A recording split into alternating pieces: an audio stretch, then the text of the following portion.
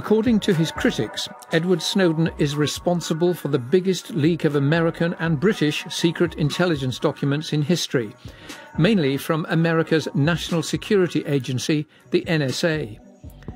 To others, he's a hero who has brought to public attention the vast scale of surveillance we are all potentially under. I'm Peter Taylor, and I've been covering intelligence and security matters for the BBC for 35 years. I thought the chances of interviewing Edward Snowden were slim, but it was worth trying. It took me 3 months to arrange a meeting, working through intermediaries and often using encrypted communications. During this time, I never spoke to Edward Snowden directly. I was finally told to go to Moscow, check into a hotel, text my room number, and then he would come and knock on my door. And sure enough, to my enormous relief, he did. In this BBC World Service programme, you can hear our conversation. My first question was, why did you do what you did? When I was sitting at my desk at the NSA, working with tools of mass surveillance every day, I saw that the public statements of our government were inconsistent with the reality of what was actually happening to everybody in the world. And we're not talking about terrorist suspects. All of our communications were being intercepted all of the time in the absence of any suspicion of wrongdoing. And this was something that was occurring without our knowledge, without our consent, and without any sort of democratic participation from the public. And when I looked at the laws that were on the books, it seemed clear to me that these programs were unlawful. As I began thinking about if there was anything I could do to give the public a chance to decide whether these programs should continue, I thought about the costs, I thought about the risks, and it's a big decision.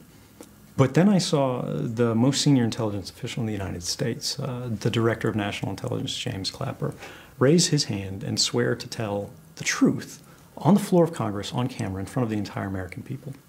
And he was directly asked by a senator who knew that mass surveillance was occurring if the NSA was collecting any records at all on millions or hundreds of millions of Americans. And he said, no, sir, they're not wittingly. And that was untrue. I had a special level of clearance called Priv-Ac, privileged access, where normal people have to request access to this document or that document. I had access to everything by nature of my role. And that included documents from the British government. But it doesn't say a lot for the NSA's security systems if you can simply go off and take all these documents with you. There's an unconfronted challenge in the public debate since the revelations of 2013, which is that we're expected to trust these agencies with complete access to the total details of our lives. And they're expected to trust people like you. That's a trust that you betrayed. But it's actually not a trust that I betrayed, because when you enter into service at the Central Intelligence Agency or the National Security Agency, you're asked to swear an oath to defend the Constitution of the United States against all enemies, foreign and domestic. If these agencies are engaged in unconstitutional activities, and the courts have sided with me that these activities were unconstitutional, they should not make us swear an oath to stand up and stop such activities when we witness them. I fulfilled the roles and the obligations of my oath in a manner which they did not. I haven't benefited in any way from the disclosure of this information. Moreover, I have never published a single document. I worked with journalists who, in American society at least, are the representatives of the public in determining what the public interest is in understanding certain facts and realities that the government many times would prefer to keep secret.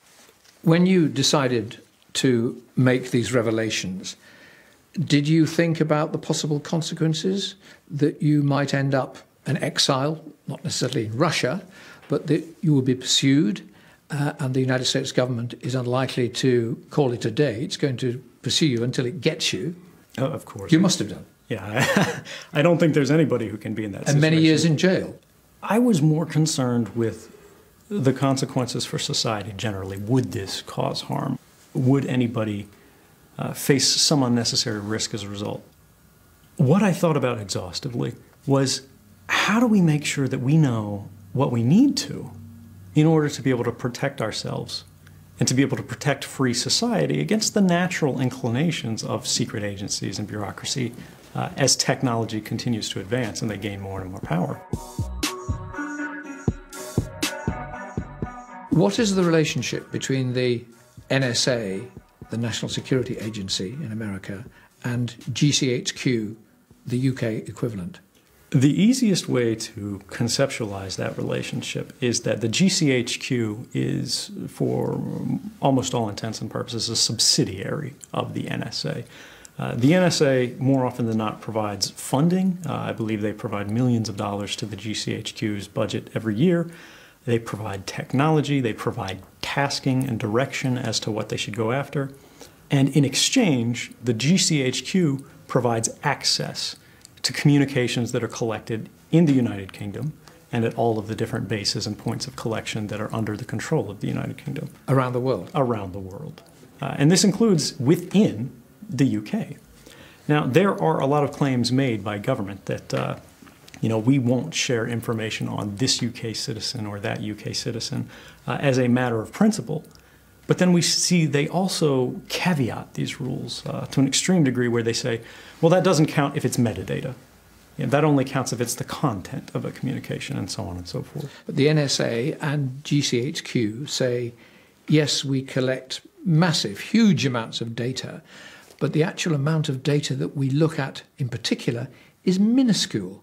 They're not in the business of finding out about everybody. They have particular targets in which they're interested. And their collection methodology means that they can, in the end, identify the people that they're looking for, the terrorists or the criminals or the drug traffickers. But to find out who those targets are, they've got to collect mass data. Well, let's presume that their claims match the reality of what's happening. Let's say that they are collecting all of this information about everybody. They know everything that you do, everywhere you go. But they're not interested. But they're not interested. And they don't read it. And they only use this when it's necessary and proportionate to a serious criminal threat. That sounds like a pretty persuasive claim that they could make to the public and get legislation to support that, right? So why didn't they? Isn't that something that the public should have a say in? But many members of the public, certainly in the UK, would say, yes, GCHQ are doing this, and frankly, I don't care if it helps them identify the bad guys, and I've got nothing to hide because I'm a good guy. Many people would say that, and they wouldn't necessarily be wrong, and this is something that people can debate. But the question that's raised by that is it true? Are these programs effective? Do they keep us safe? We've had mass surveillance in the United States for more than 10 years now. The White House appointed 2 investigatory panels, and they found that these programs were not effective in stopping terrorist attacks. The value that these programs have is for intelligence gathering. The problem is these programs are justified to the public as anti-terrorism programs. They do have a very strong value in the context of intelligence gathering, but that's not the same as saying this is a public safety program. Another Snowden document, codenamed PRISM, revealed the relationship between the NSA and the American-based social media companies like Google, Facebook and Yahoo. Under PRISM, the companies were legally obliged to give the NSA direct access to whatever information they required. PRISM's purpose was to track foreign terrorists living outside the USA. PRISM revealed that the government would go to this secret court that would provide these secret orders. It's a rubber stamp court that never says no. And they would say, we want to have access to this individual's communications or that individual's communications without going through the typical legal process of an open court. Nobody knew this was going on. And nobody knew that this was going on. What information can the agencies get from this, a smartphone? Who you call, what you've texted, the things you've browsed on your phone, the list of your contacts, the places you've been, the wireless networks that your phone is associated with, for example, at your home and your office. So the Smurf suite is a collection of capabilities specifically targeting the iPhone. Dreamy Smurf is the power management tool, which means turning your phone on or off without you knowing. Even if I've turned my phone off? Right. And then we've got Nosy Smurf. What's Nosy Smurf? Nosy Smurf is the hot miking tool. Hot miking is when you activate the microphone on a telephone as if it were having a call but without anybody dialing a call. So for example, if it's in your pocket, they can turn the microphone on and listen to everything that's going on around you. Even if my phone is switched off? Even if your phone's switched off, because they've got the other tools for turning it on. Tracker Smurf. What's Tracker Smurf? That's a geolocation tool which allows them to follow you with a greater precision than you would get from the typical triangulation of cell phone towers.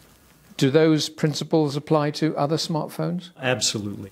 What you want to think about is that a cell phone is a constantly connected location device that has a microphone attached to it. And if you were a surveillance agency, it's sort of a target that's simply too tempting to ignore. Another Snowden document revealed how GCHQ hacked data from a foreign country using a technique known as CNE. Computer network exploitation is basically digital espionage. You're trying to control things that you don't own through digital code, digital weapons, to gain information, intelligence about their operation. One of the documents that you revealed, again marked top secret, is about computer network exploitation. And one section refers to the way, this is a GCHQ document, refers to the way in which GCHQ hacked into or hacked the Cisco router into Pakistan.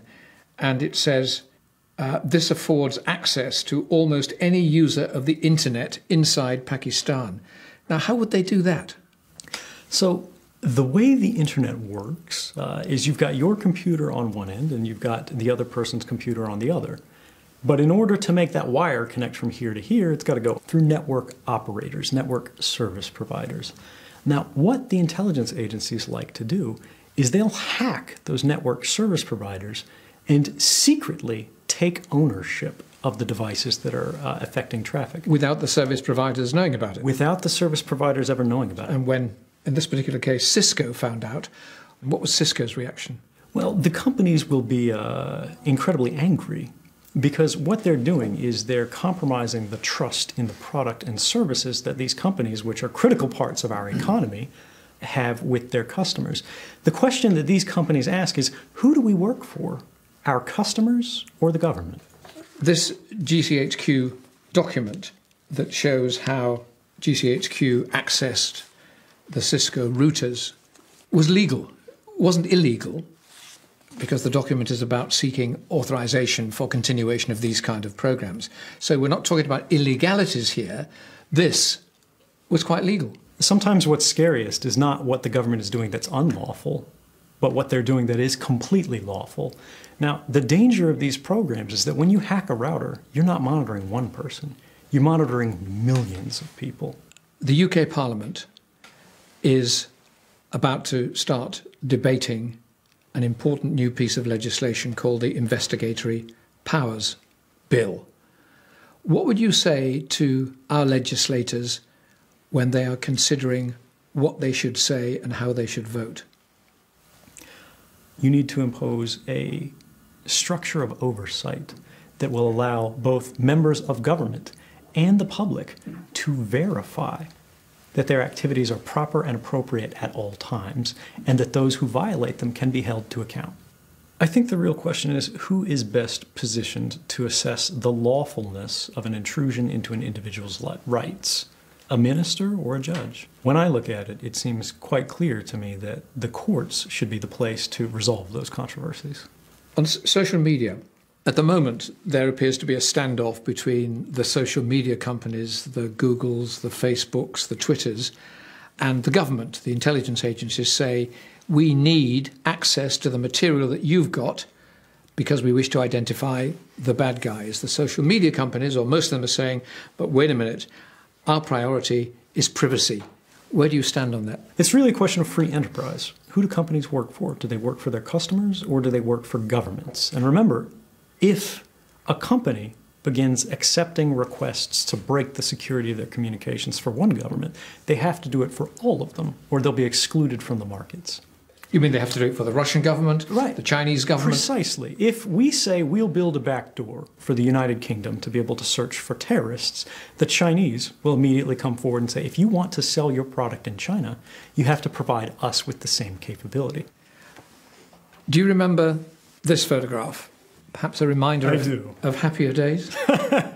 That's Michael Hayden, the former director of the NSA and the CIA. General Michael Hayden, who's not one of your biggest fans, says this is the most serious hemorrhaging of American secrets in the history of American espionage, and it set back US intelligence capabilities by years, if not decades. Aren't you a traitor?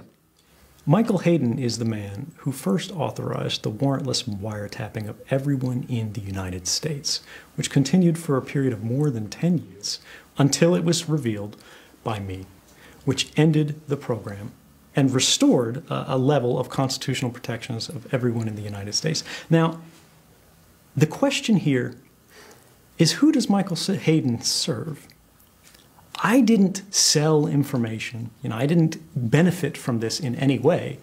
Most people would say, living in exile is a big loss. Michael Hayden would say that his job, his role, is to protect the American people, to protect them from harm. And what he's saying is what you have done is the opposite, is that your revelations have seriously damaged the American people. Are you a traitor? Of course not. The question is, if I was a traitor, who did I betray? I gave all of my information to American journalists and free society generally. Who is the government working for? Are they working for the people, or are they working against us?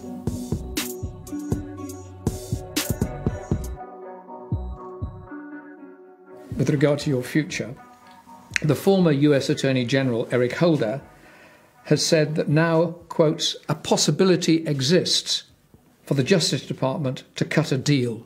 Is that under consideration? Is that a possibility? We have seen a big change since 2013, where the government denounced me in the harshest terms, said I had blood on my hands. We don't hear that anymore. And as a result, I am increasingly optimistic that the government will reconsider the wisdom of charging whistleblowers in the same way they charge spies. Thinking of your future, would you be prepared to do some kind of deal, some kind of plea bargain? Of course. I've volunteered to go to prison with the government many times. What I won't do is I won't serve as a deterrent to people trying to do the right thing in difficult situations. But you would be prepared to face a jail sentence, would you? Of course. Isn't it ironic that you, a defender of freedom, of civil liberties, are here as a result of the hospitality of Russia, whose record on human and civil rights and liberties and privacy won't really withstand scrutiny? I applied for asylum in 21 different countries, all throughout Western Europe and other parts of the world, and all of them tried to avoid giving an answer because they didn't want to say one way or another and risk either alienating their public by punishing people who are working to protect human rights, or to alienate the United States government by taking a public side against them. But I've made it clear that I'm always willing to return home. I would return home tomorrow as long as the government was prepared to be reasonable and protect the interests of our rights and society. And how would you describe the government's reasonableness in this case? What would you be looking to from them for you to return? Well, so far they've said they won't torture me, which is a start, I think. But we haven't gotten much further than that. How are you managing in Russia? I mean, where's your money coming from? You've got to live, you've got to eat, you've got to clothe yourself. Where's the money coming from? I've been extremely fortunate. I made an extraordinary amount of money for someone with my qualifications before I left, and I took everything that I had with me. But how do you access that money? Well, it was in cash. How much did you bring out with you? Well, I can't say that because it would probably violate some customs declaration. People seeing what you say and listening to what you say here in Russia will say, now, wait a minute. Here he is, enjoying the hospitality of Russia, of Vladimir Putin. He must have done a deal. There must be a quid pro quo. The FSB wouldn't simply let you stay here without grilling you about what you've done, your secrets. Have you done a deal with the FSB? Of course not. I burned my life to the ground to work against surveillance. Why would I suddenly turn around, just because I'm in a different geographical location, and say, yes, now I'm all about surveillance. That's what I'd like to do from now on. It doesn't make sense. But one assumes that the Russians, the FSB, would want to find out all that they could from you about what you did and how you did it. You are a golden capture, a golden asset on their doorstep. That's all public already. Everything, I worked for, everything that I knew has already been revealed. It's in the hands of journalists.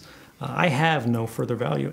Has the Russian intelligence service, the FSB, talked to you? Of course, when I was in the airport, I brought no information with me from Hong Kong. That was left with journalists precisely because I knew that I would be transiting areas where I wouldn't be able to control my person, my effects. But if I gave you my computer, given your capabilities at a computer, couldn't you access the data that you once had but no longer have? Isn't it there No. on your own personal iCloud or something? No. So this information that was provided to journalists, it's stored offline, what's called air-gapped systems. They have no connections to the internet or anything like that, precisely to protect them against this kind of offensive cyber operation and so forth. The only way to protect yourself against that kind of coercion or subversion is to simply not know the answers at all. I know how to keep a secret safe, and I also know when the public needs to know it.